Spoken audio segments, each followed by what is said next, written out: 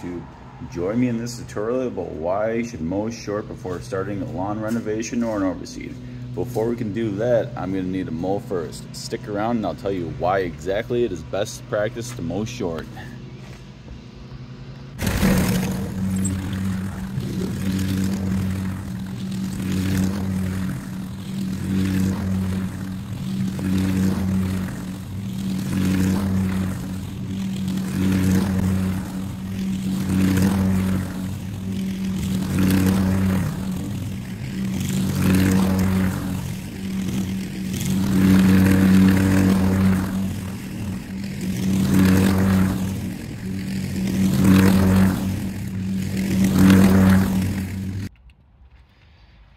Well, got it all done and it looks 10 times better.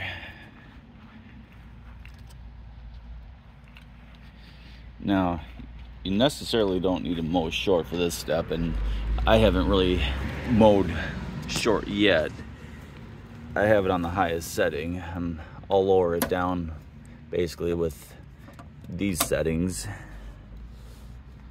The main reason you want to mow low is to help you better distinguish problem areas. Like there's a low spot right here. Got some roots sticking up that I'll need to watch out for when I'm mowing super short, but just help distinguish those problem areas, and it'll also help out when you're dethatching. You won't have as much grass to try to rip that rake through, which I've done, and it's pretty strenuous. Now, exactly why you would want to mow short when you're overseeding is to stunt the growth of the grass and give your seedlings a chance to grow and not compete for rain, sun, and nutrients with the existing grass. One thing that I better mention is that if you're gonna mow short, do a renovation, be prepared to have some brown yard that looks pretty hideous for a couple months, because yeah, I mean, wow, I didn't think it was gonna actually look this bad, but you know, there is a huge difference between that and that.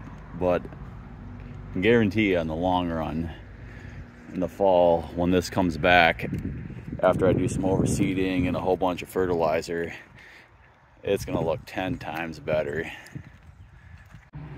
Hey, just a little bit of an update. So far I got basically this tree all the way out to the boulevard done, and I mean, I got a lot of grass.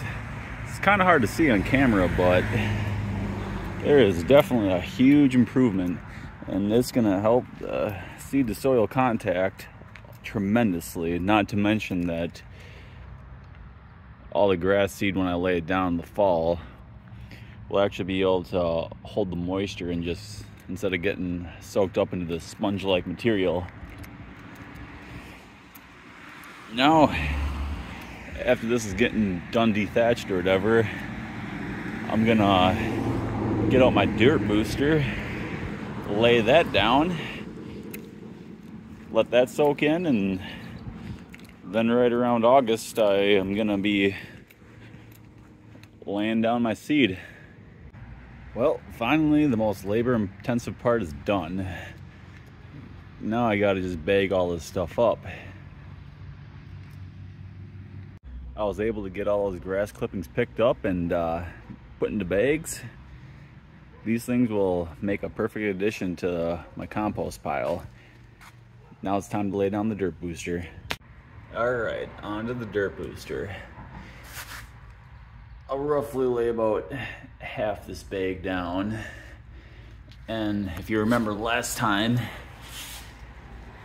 I had this thing turned up to about 4.5 to 5, thinking that that would be perfect.